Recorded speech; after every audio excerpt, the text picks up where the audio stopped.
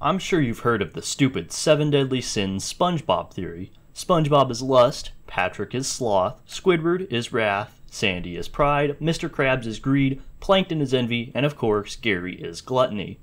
Even though this theory is just as dumb as some of the other notable SpongeBob theories, such as crab burgers being Krabby Patties, characters being addicted to drugs, nuclear bombing leading to mutations, and famously the show is a metaphor for World War II Germany.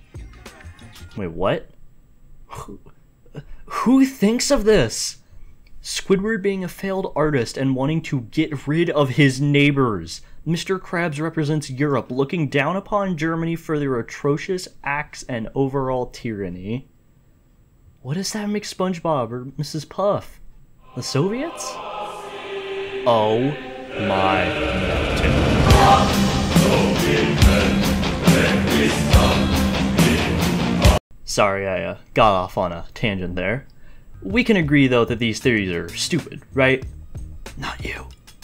The low-hanging fruit of a 7 deadly sins theory exists for every show or media, and it shoves characters into loose-filling roles.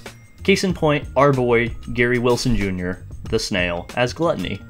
Yeah, he eats somewhat, but I've also seen people swap him out with Puff Mama or switch SpongeBob with Pearl as Lust.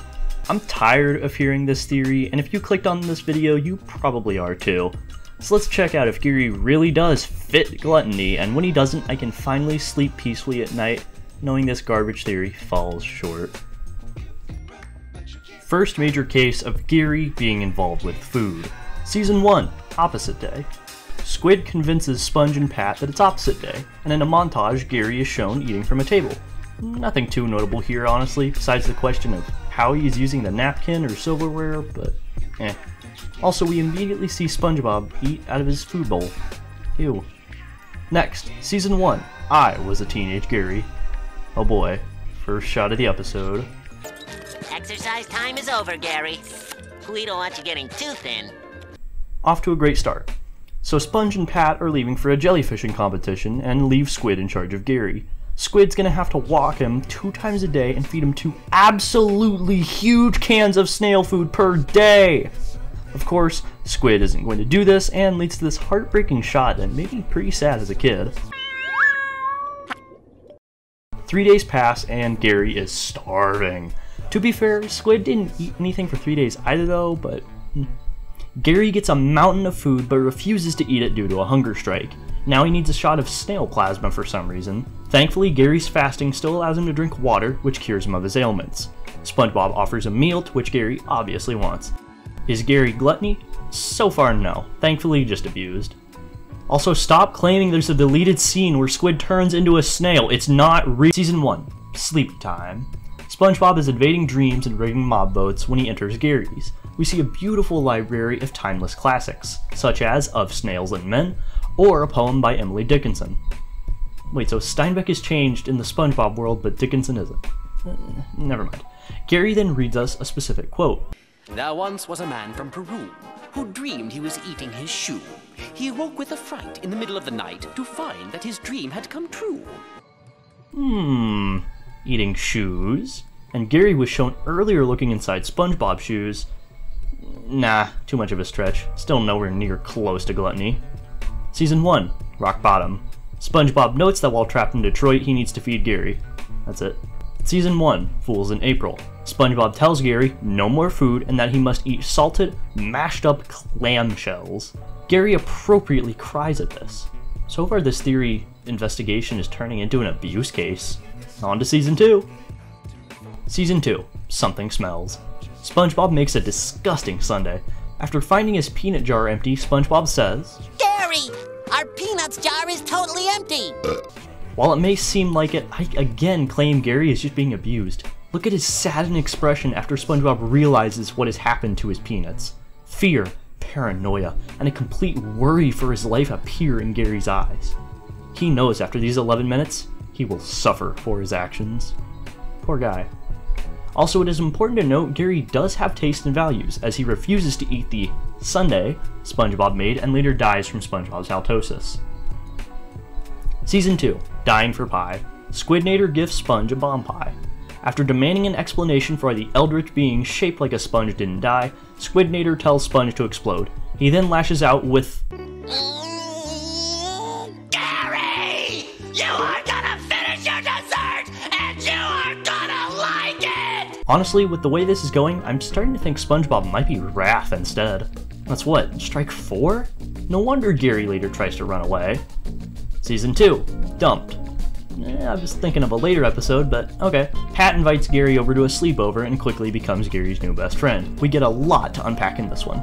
First off, Patrick mentions popcorn while talking about hangout activities, likely enticing Gary with the thought of actual nutrition for once. Gary even injures himself chasing after Pat. SpongeBob tries to reel him back in with Snail Nip, but not even that works. He then attempts to trick Gary into a life or death choice, but Gary ignores it. Gary stays with Pat while SpongeBob references supposedly feeding him, keeping him company and helping him. At this point, I honestly don't believe it. SpongeBob gets multiple new pets, notably Larry, another snail. He tries feeding him hot snail food, but Larry hates it. SpongeBob appeals to Gary with free litter box access and a sexy wood carving of Mr. Tennis Balls, but takes special note of one option. And you don't have to wait around for me to feed you anymore! 24-hour fridge access! And you don't have to wait around for me to feed you anymore? Huh.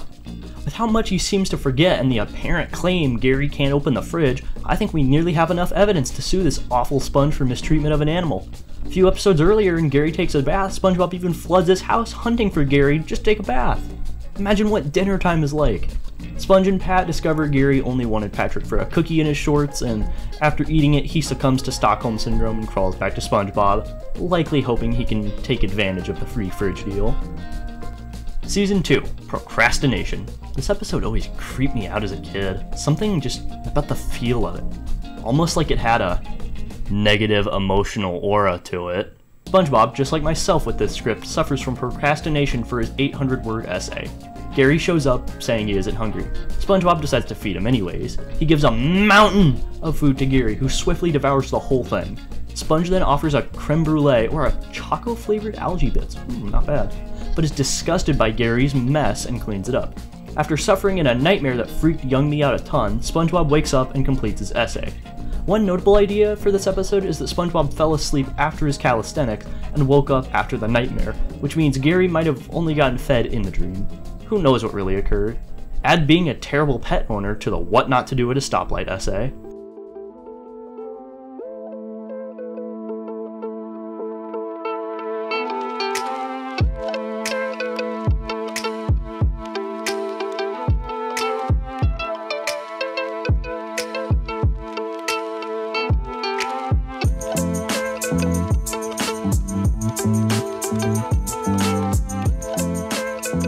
And that wraps up Season 2. Only 4 notable Gary and food occurrences. Still don't believe this theory at all. Season 3, Doing Time. While in whatever Groundhog's Day time loop Mrs. Puff is stuck in, SpongeBob notes while being arrested that he is a snail to feed and that now is not a good time. Season 3, New Student Starfish. SpongeBob wakes up at exactly 8 AM to go to boating school. During his morning routine, Gary makes toast for SpongeBob. So now he has the ability to make food? Is there like a continuity I'm missing here? I really don't know at this point. Maybe Gary's eating is just like a Season 1 and 2 thing. Season 3, Clams. Never mind. Season 3, The Great Snail Race. Oh boy, we got some stuff to unpack. SpongeBob wakes up and immediately harasses Gary. Great start. SpongeBob enters him into the Great Snail Race after Squidward Tentholes gets his own snail. Are you thinking what I'm thinking?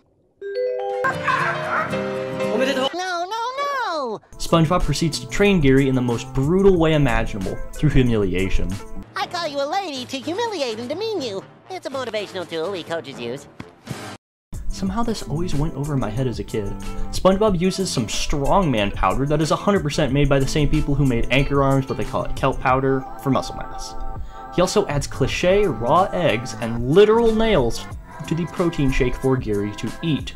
We then see a training montage of poor Gary, who even has to speedrun eating. He is pushed to his absolute limit. Now it's time for the snail race. Snelly immediately gets a head start while Gary stalls. He is again pushed past his boundaries while we see what a good snail owner is supposed to do with Patrick and Rocky. Even the head announcer notes how awful SpongeBob is. Gary, now out of control, falters the race, then dies.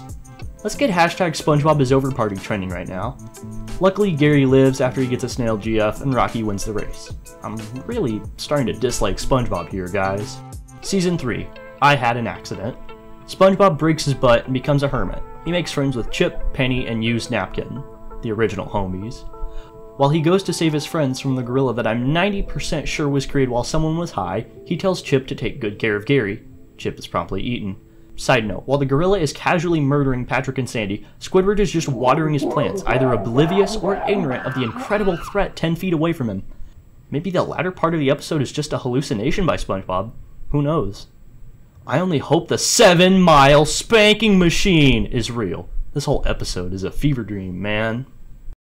Season 3, Krabby Land. Ah, Krabby Land. What a classic. We start with SpongeBob crediting Gary for high-quality French toast. Guess there's a growth in his character. Could I still count this as gluttony since now he can make food for himself? I'm gonna. Season 3, Missing Identity. In one of my favorite openings to an episode, we see SpongeBob recount his past day of losing his ID. SpongeBob goes to feed Gary with a banger song. He specifically notes he feeds Gary Snail Po for years and hasn't tasted it. He tries it and is disgusted. The Snail Po World Headquarters even notes the disturbance, implying they have some unknown devious plan. They trying to overtake Snailkind? I don't really care at this point. We see Squid reading Fancy Living Digest, which is a nice little nod to chocolate and nuts. SpongeBob eats Snail Po a few more times, not much else to this one. And honestly, that's actually it for Season 3. A lot more Gary than I was expecting. Let's see about Season 4. It can't be too bad, right? Season 4. Have you seen this snail? Oh, Neptune. This is probably the most important episode for the entire series. Let's dive in. We open on SpongeBob carrying a heavy bag of snail food for Gary. He gets an official Mermaid Man and Barnacle Boy paddle ball set, but forgets about Gary's food outside. He accepts the Dirty Bubble Challenge as he must hit the paddle 29,998,559,671,349 times in a row. Whew. Gary goes to eat lunch, but is startled to discover he has no food. We see his internal clock noting it is lunchtime with a nice callback to your shoes untied as well. Probably. Gary gets repeatedly ignored and runs away. Pat comes in to check on SpongeBob and discovers his friend has only focused on the Dirty Bubble Challenge. Pat reveals he won the challenge, but lost the trophy. That's kinda cool. Sponge quickly discovers he was out for a week, and drives Gary away. We cut to Gary, who finds some dangerous looking snails and runs away, not knowing they're actually pretty friendly and are willing to offer him nachos. That's nice. He then encounters the most evil character in the franchise. Gary gets spoiled by Grandma, and even gets his own room. We also get to see an accurate portrayal of old people on the road. Pat meets with Grandma and Gary, and stupidly ignores the snail he and SpongeBob are looking for. With maybe how he was treated earlier, Pat might be trying to hinder SpongeBob's ability to get Gary back. Or not, I don't really know. But either way, now we get a depressing banger.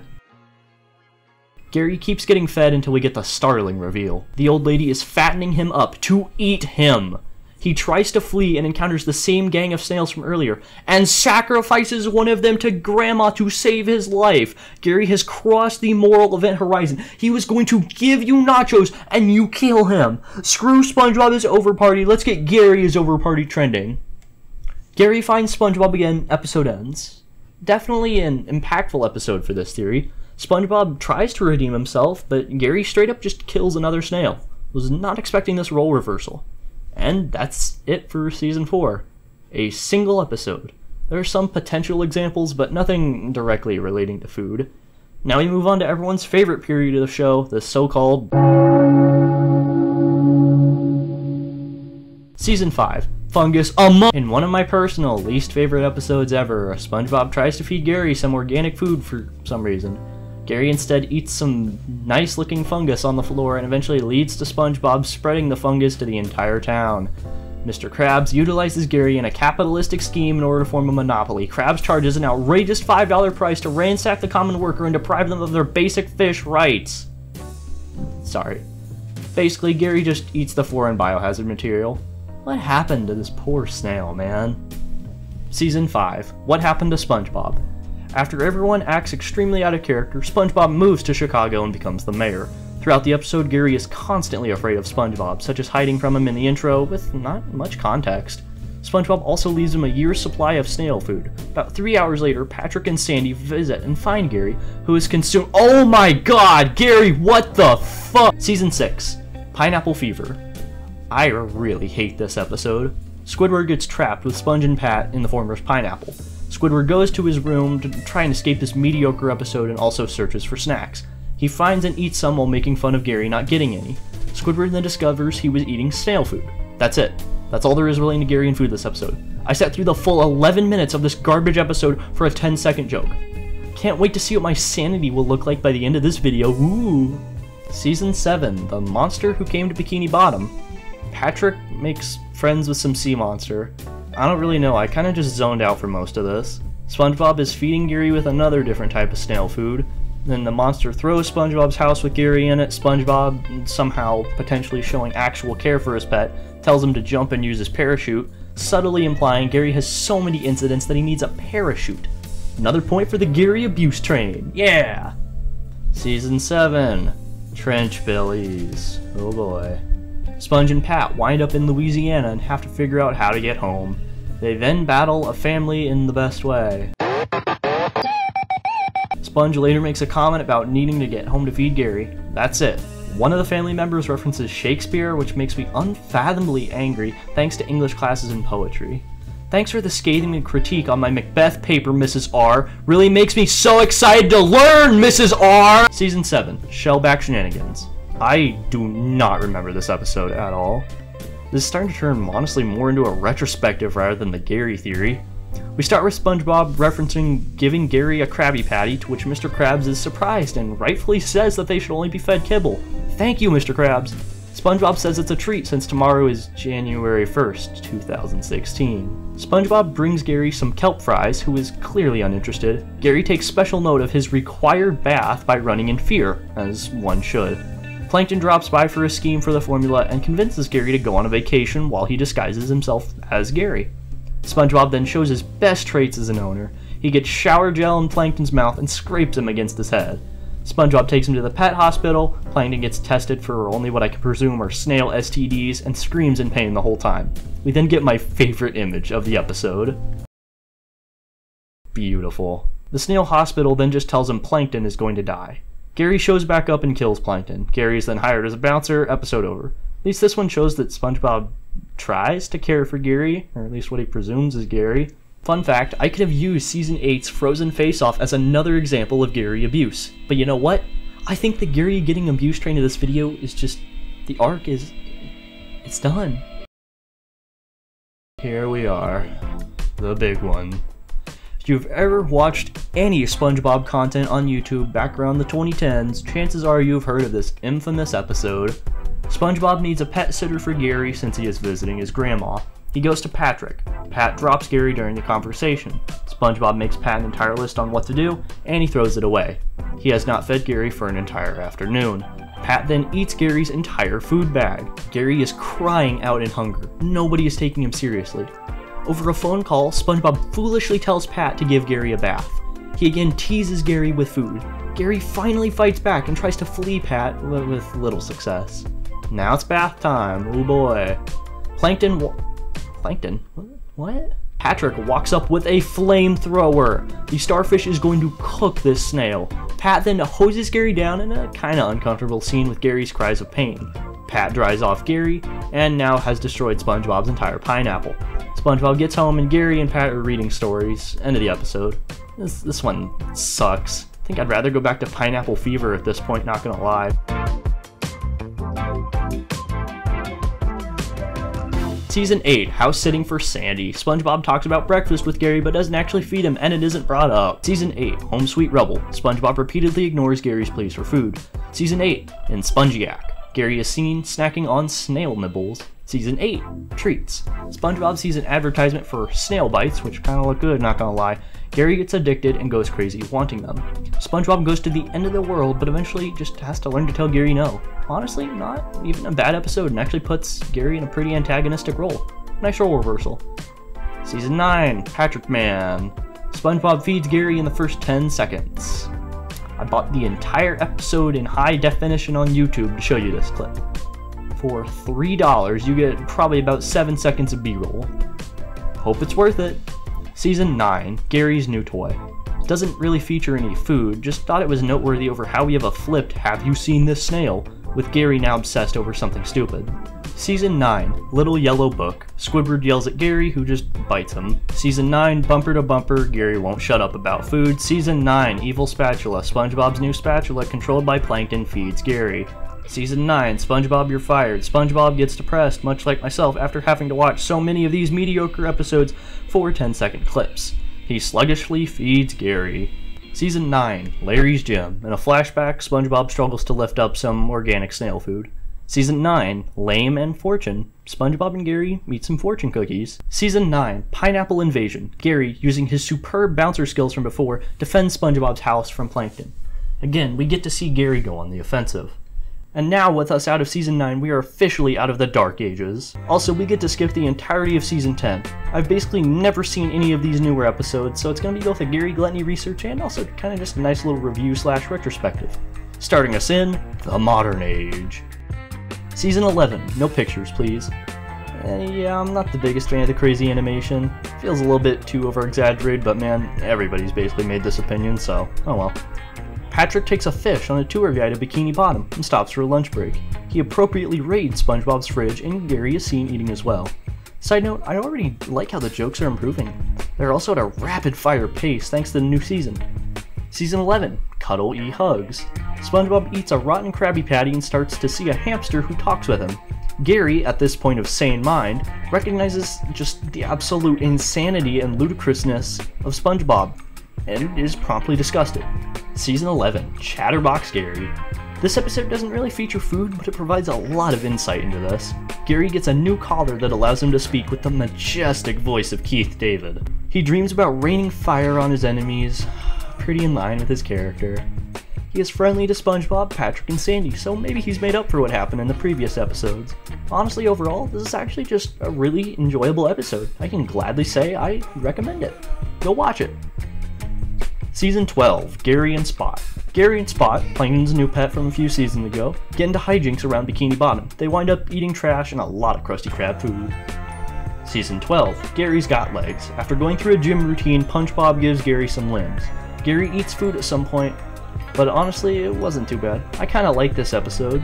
Season 12, King Plankton. Plankton comes to rule some sea chimps, and at one point, SpongeBob makes a remark that Gary has been trying to eat them. In actually a kinda shocking twist, Patrick is revealed to be the consumer of the monkeys, further driving home my point that he is the real antagonist of this series. I also really love this episode purely because of...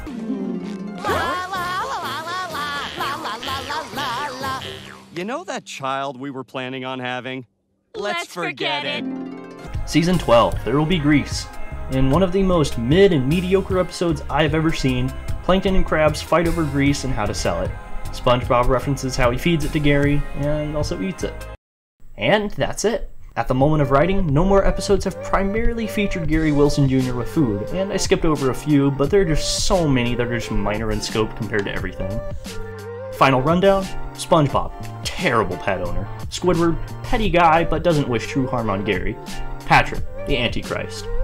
And so conclusively, out of all these episodes I have watched and suffered through for your entertainment, can we confirm that Gary represents the sin of gluttony? No. While he may be chowing down a lot, there are also multiple episodes where he just does other stuff. I can confirm, after many hours of this awful project, Gary is not gluttony. I don't know where you people even get this idea. It truly makes no sense. If you subscribe to this theory, you're just insane. I don't know where you even get the foundations for this kind of garbage theory. I'm glad I can sleep safely at night, knowing this true intent of Gary's character wasn't just some stupid fan-created 7 Deadly Sins theory.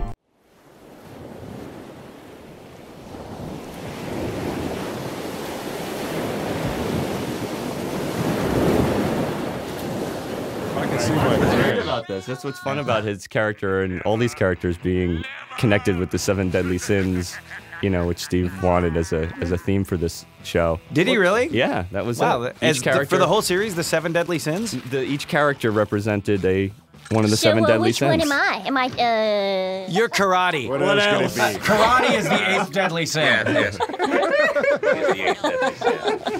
It's very deadly. No, I'm not. I'm actually not sure which ones, but I know that was the idea. Oh.